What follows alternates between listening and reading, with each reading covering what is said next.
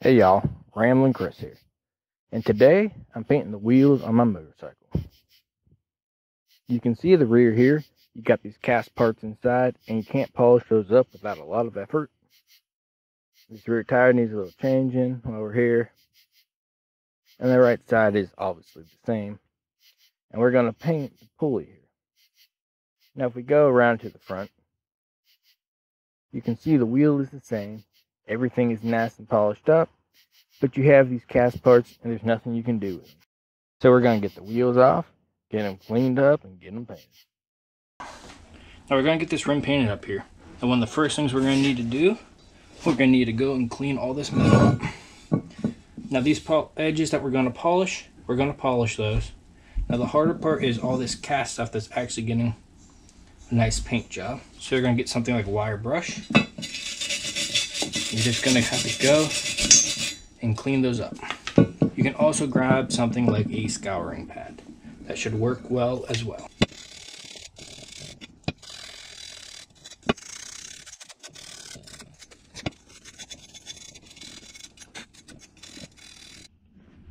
Now I want to show you what we achieved in this short period of time with just a little brushing with our scouring pads. You can see that has a pretty nice finish there. I mean, it's not shiny, but that's not what we're going for right now. Whereas over here, look how dirty that is. We're going to get all this cast metal to look just like this. We're going to polish up this rim here.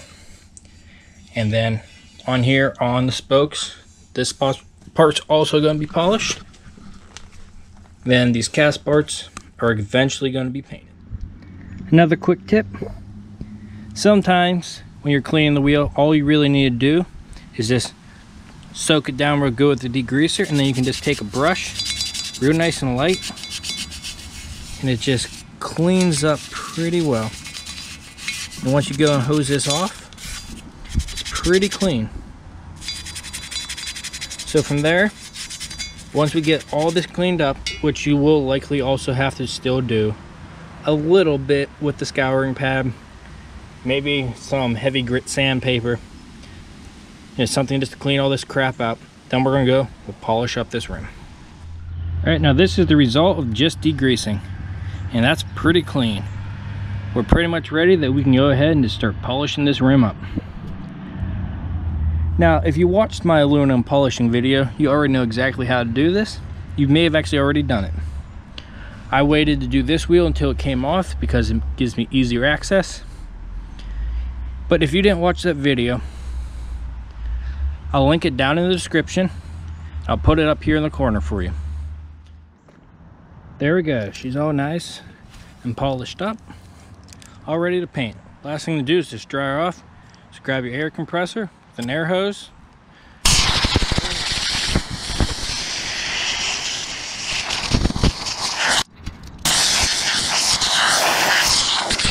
Now before we start painting, we're gonna, since we're not doing this one solid color, they're gonna want to tape off to make sure that you don't paint those areas.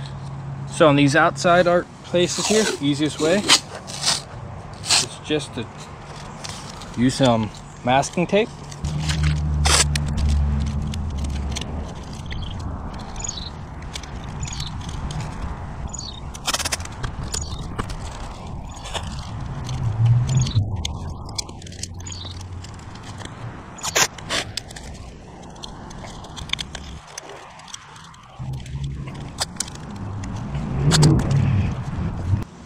Now for those areas that are a bit harder to mask off, a little trick, it's just some petroleum jelly.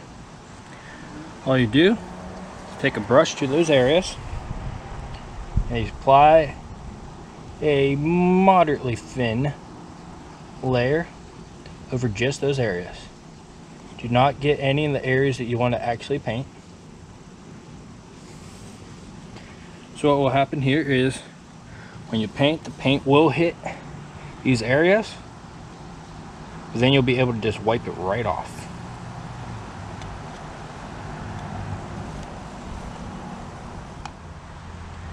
When you paint, make sure you read the directions on your can.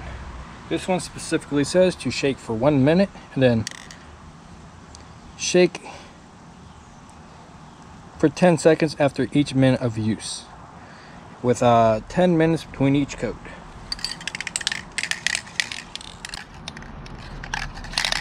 Using nice even strokes, we're going to start putting the first light coat of paint on. Going to start from outside the wheel and end from outside the wheel. Never stop within the area you're painting.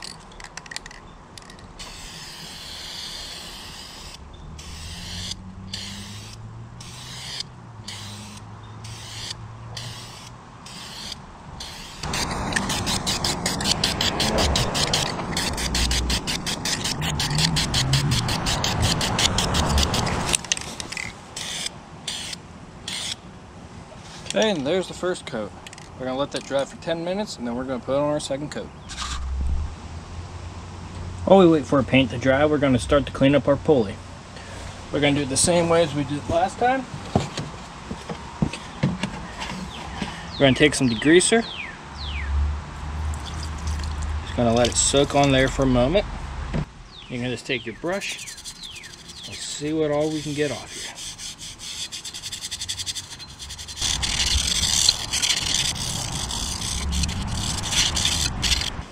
Now that's not too bad. We'll take our scouring pad and we'll see if we can't make it a little bit better.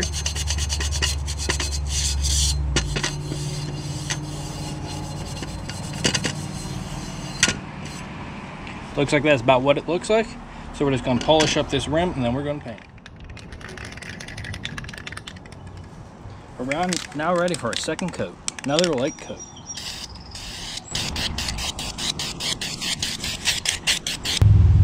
Now we're moving on to the third coat. This may be the last one.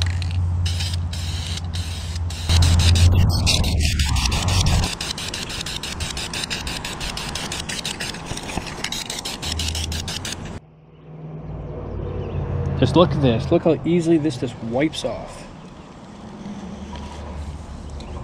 Paint comes up perfectly. Okay, now we got that pulley all nice and shiny. Now we're going to paint it just the same as we're doing the wheels. Now look how that turned out. This pulley turned out really nice. Everything wiped off beautifully.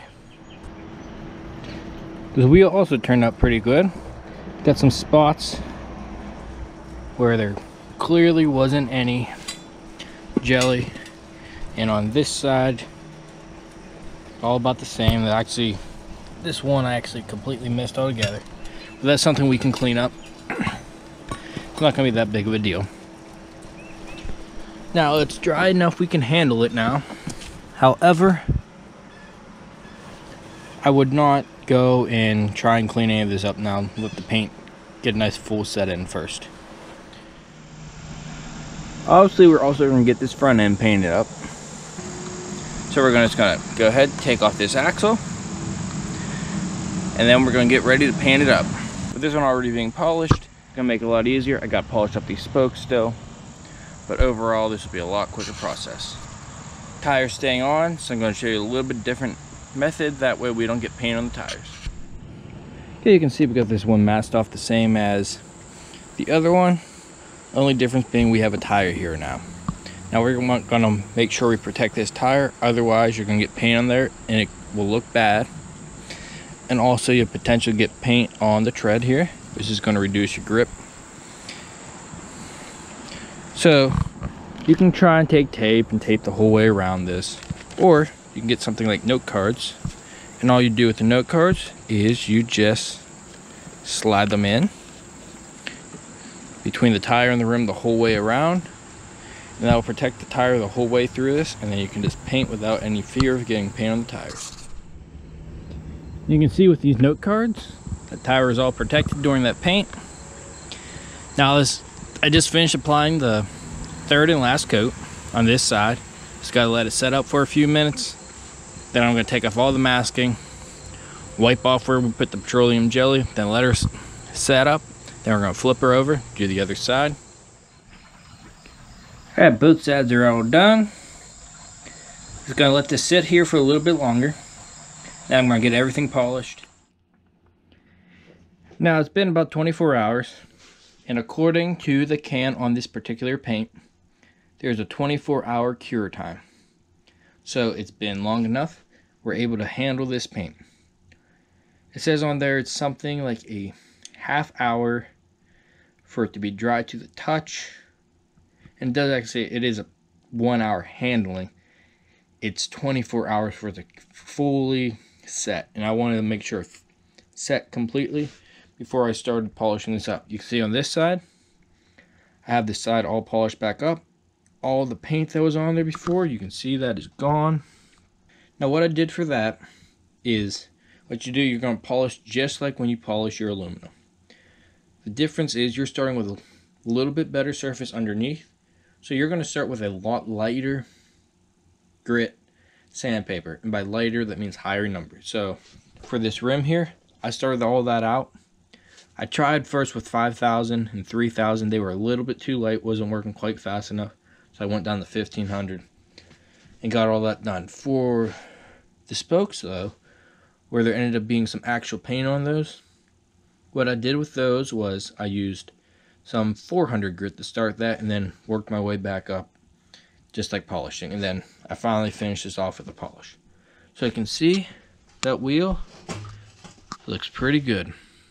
A lot better than with that bland cast there. This nice tube tone here. And there we go, look at that. Looks a whole lot nicer. Got a nice black just on the inlays there. Same come around here on the pulley side. That really looks nice. Now with that black in there, it's just all set off really nicely here.